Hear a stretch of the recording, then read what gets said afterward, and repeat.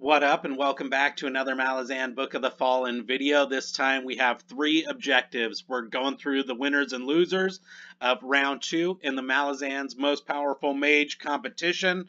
We're going to discuss the brackets, therefore, that flow into the next round of the competition. And then we're going to announce the winners, the 2 different winners we have for the giveaway. So let's get into it.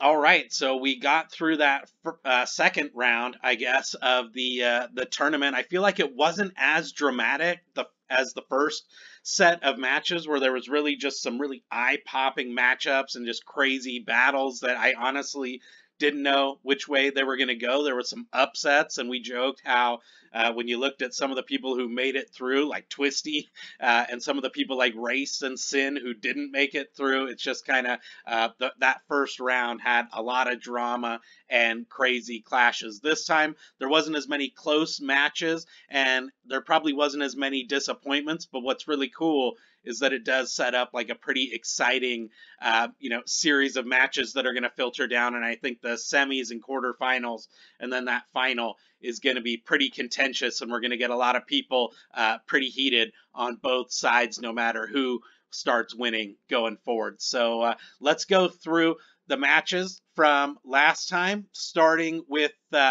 Talamandes and Beludran Skullcrusher. This one was pretty much a blowout, with Beludran grabbing that little stick snare and crushing his skull, as you would expect. So 65-35, pretty decisive on that one. The next one that we'll talk about is Hanan Mosag versus Hairlock, and that's kind of like, I guess he was curled Emerlin, but he's kind of, got a little chaos component, as does Hairlock. But again, total blowout. 75% of you said that Hanan Mosag wipes out Hairlock, and I think you gotta agree with that one pretty much, because Hanan Mosag has some, without getting into too much spoilers, he's got some pretty crazy feats to his name. The biggest blowout of all of round 2 was the rematch. Quick Ben, who took down both Korbal, Broach, and Bauchelain. And maybe, I guess I'll bleep all that out. But he took down Korbal Broach in the rematch, 98% to 2% there. So a very decisive victory. In the next matchup, we had the Panian Seer, pretty much obliterated Nil and Nether, who we love and, who suffered tremendously. And again, don't want to get too spoilery, but 68% of you said that the Panian Seer would wipe out Nil and Nether, even teamed up together. I guess, I don't know if that's with or without the horse. We didn't include the ground rules there, but yeah, I think I got to agree with that result. So next up, and this one was one that I think was contentious, at least in the Discord, and at least for me personally, in my mind, is that we had Silver Fox wiping out Baddell 75% to 25%. I don't know. Let me know down in the comments what you think, but I think I chalk this one up to maybe not everybody's gotten all the way through the end of the main 10 books. It's a really tough matchup, I think, either way, but I think that margin I can chalk up to, again, not many people familiar with Baddell. At least that's a theory. Again, let me know down below. Next up, we had Hood's Warren going crazy because Cowl was going up against Bauchelain, and we saw that the Crimson Guard Master Assassin took down the Necromancer, and I think, again, that one was controversial, but again, we chalked that one up, at least in the Discord. We felt like that was probably because not everybody's read the novellas, and so all you really know is the bit that you see during Memories of Ice, and also Quick Ben is just a straight-up G, and so it's hard to really know how badass Bauchelain really is until you get into those novellas. Be that as it may, Bauchelain is out, Cowl is in, and he moves forward. The next one was the second highest actual margin of victory, and I think you guys maybe underrated Shell a bit. I still give it to Lorik, the High Mage from Raraku and part of Shake's army, etc., etc. But he really blew it out, 95% to 5%. So yeah. Next up, we had Pearl going up against Endis Salon. So this is kind of like the Curled Ghislaine or the Battle of Darkness or whatever. And even though, you know, I see Endis Salon kind of lost his fighting spirit if you're taking him straight out of the books. But a lot of you, 70% of you, said that he would still stomp out Pearl, who was not just a pretty powerful mage, but also just a pretty G'd up assassin. And we saw him do some pretty crazy stuff throughout the course of the books with his girlfriend and all of that. But yeah, Pearl is out, and he's back in the locker room licking his wounds now.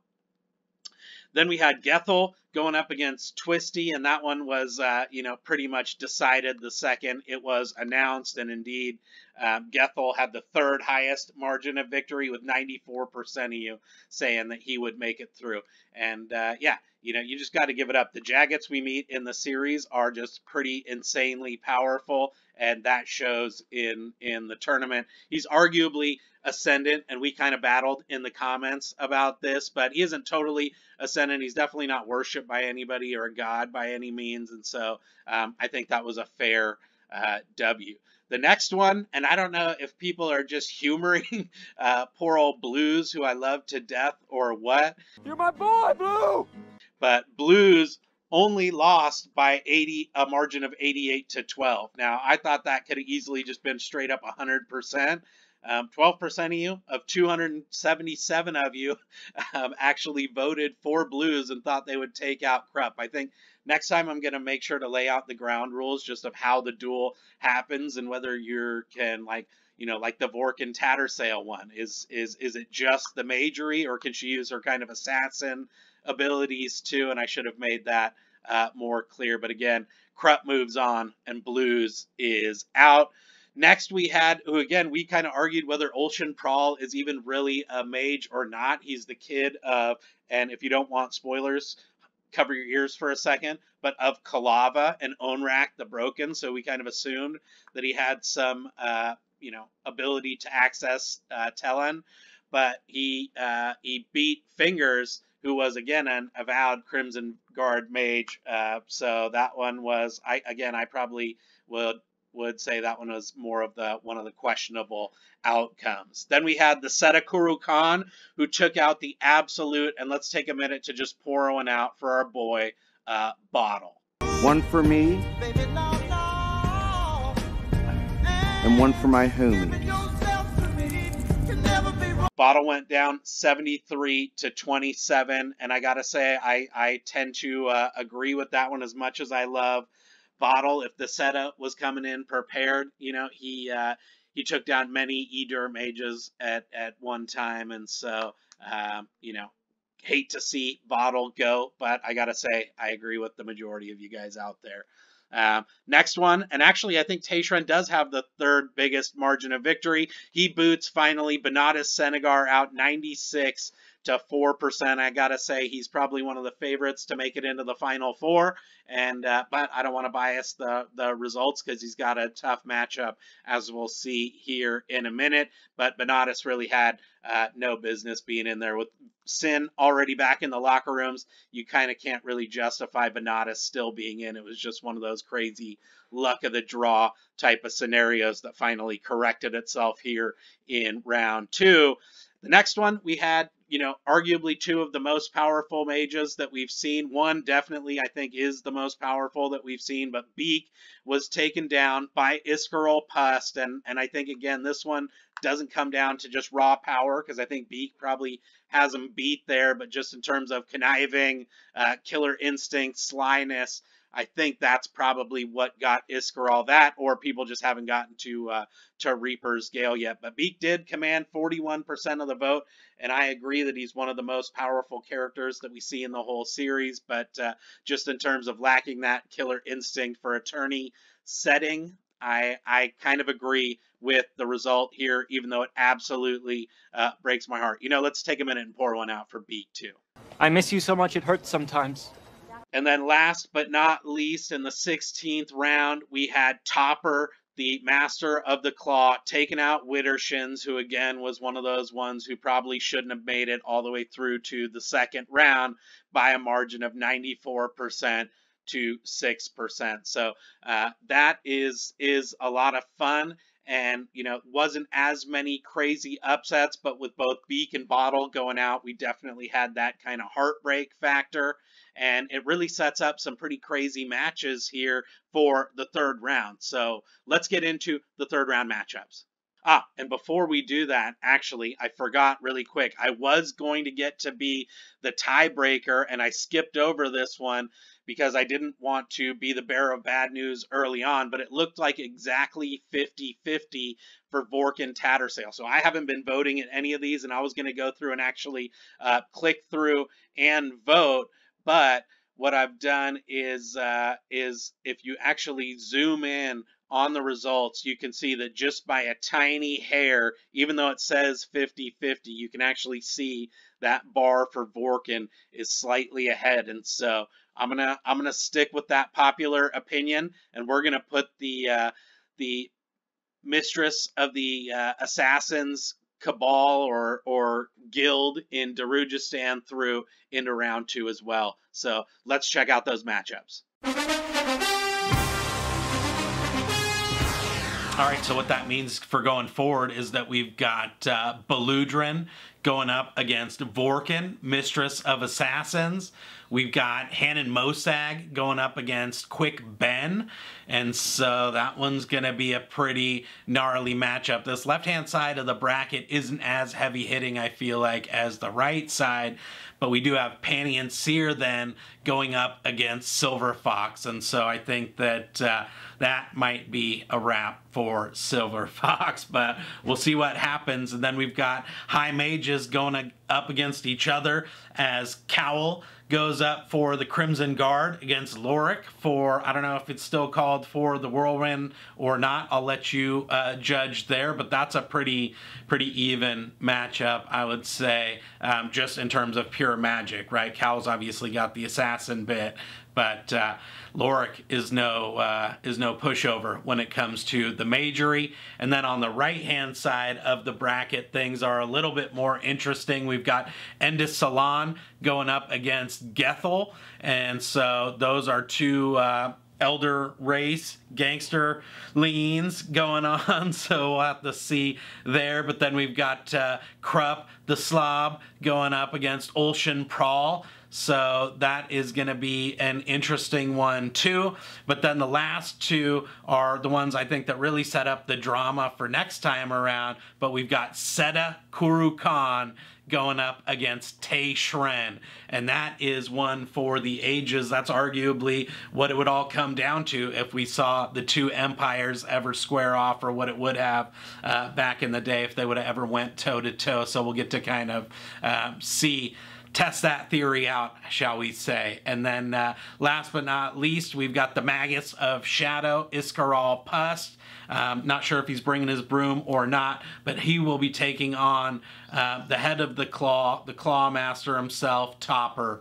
So yeah, that is going to be pretty crazy. We should get through it in about 8 days and then see who we have for the semifinals. But let's just go into speculation mode, right? We got to, because this sets up some pretty crazy stuff, because we could see like a Quick Ben Vorkin semifinal, or like an Iskar Pust Tay Shren, or Iskar Pust Seta Kuru Khan, you know, and then even again, once we get down to the quarterfinals, like a Krupp Iskar Pust face off, or a Krupp Tay Shren.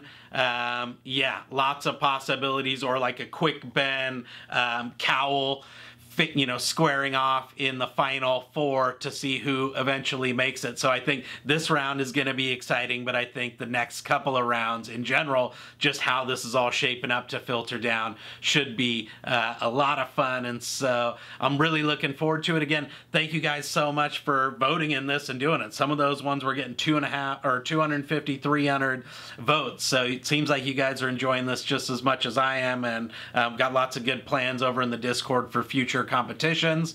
So with that all being said, let's get on to the final order of business and get on to that giveaway.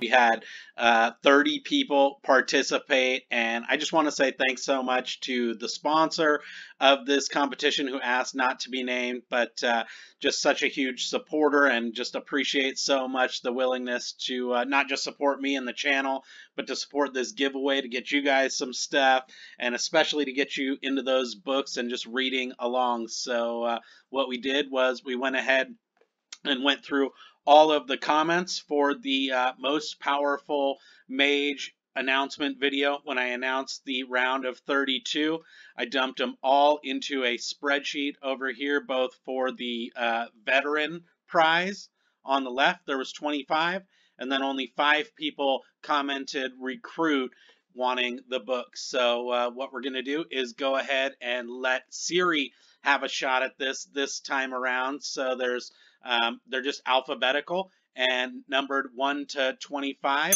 and so we'll go ahead and select the winner of the books first, I guess, since that's kind of, I guess, the smaller prize. Hey Siri, pick a random number between 1 and 5. That would be 3. 3. So the winner of the 2-book giveaway is going to be Lord Sinbad. So congratulations. That's awesome. I hope you enjoy the books. Comment below or hit me up through the Discord, which you probably should have joined for the competition, or you can hit me up on Facebook, or I think my email is in the About section of the channel or in the description down below, and we'll figure out the best way to get you your 2 books. And now for the grand finale, we'll do the merch giveaway, which I think was the Pest Control mug, a One of the Fallen shirt, and a Witness sweatshirt, or vice versa. So we can work out the exact details of whichever one you want once we get that all sorted out. So Siri, hey Siri, pick a random number between 1 and 25. A random number between 1 and 25 is 14. 14, which means that the stuff goes to John Lynch. John Lynch. So, yeah, awesome. I hope you guys enjoy the books, enjoy the merch. Thank you so much to the sponsor, and thank you to all of you for participating. It's been so cool and fun just waking up every morning and see who's voting for who in the brackets. And so, yeah, we will go ahead and get started with with the Sweet 16, I guess it is, on Monday. And we're going to go back to just 1 match a day. I think 2 matches per day was a little bit hard to keep track of, but now we should only have 8 matches, so it'll just take a week to get through anyway. But things are really heating up. I think once we get through this kind of Sweet 16, we have some really heated semis I think we're poised to have coming up. So it should be really fun right down to the grand finale, and you can kind of get a sense of how it's all shaping up. So yeah, if you're not subscribed already, get subscribed. Come along for the ride. If you like the video, give it a thumbs up. Join that Discord. We've been just taking, again, I don't want to take the money off the YouTube and the Patreon and all of that stuff. We're pumping it back into the channel. We got new bots, the paid versions for the Discord. We got a lot of new folks in there, and got a new song purchased for my Deadhouse Gates trailer video. So just lots of cool stuff coming up. So yeah, click that subscribe, give it that thumbs up so we get more of those Meslas into the 13th Army. And yeah, until the next one, happy reading.